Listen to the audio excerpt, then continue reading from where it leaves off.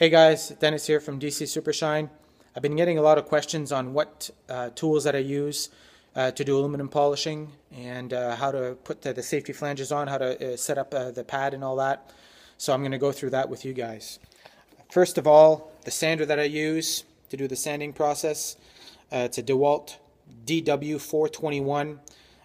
This is an older model, but any type of orbital sander will do the job. The grinder that I use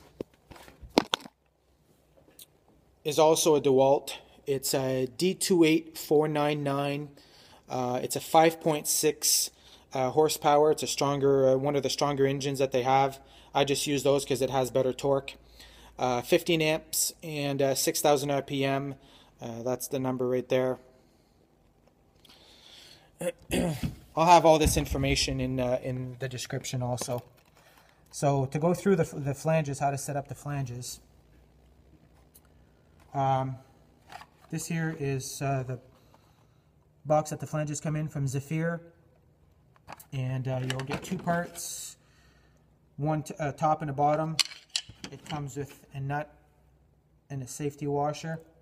Now whenever you buy these grinders brand new, sometimes they'll come with these parts here with an extra spacer, which you can use to you know, if you want the pad to be a little bit further away from the machine. But with these flanges you don't really need that.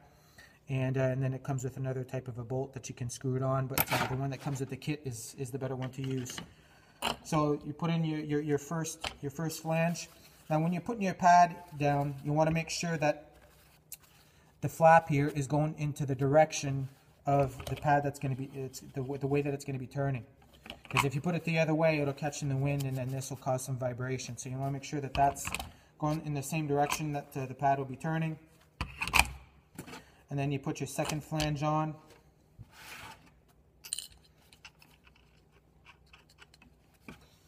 You'll need a 15/16 socket.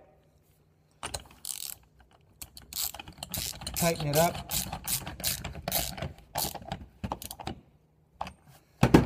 And you're ready to do some polishing.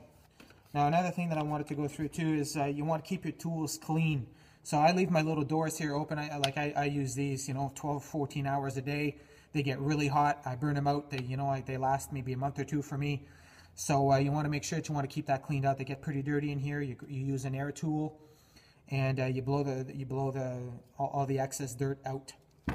Now, also a lot of people comment on, you know, if I use safety gear, a mask is a must. I use safety gloves and earmuffs. Okay, so you want to make sure that whenever you're using all this kind of stuff, that you're staying safe.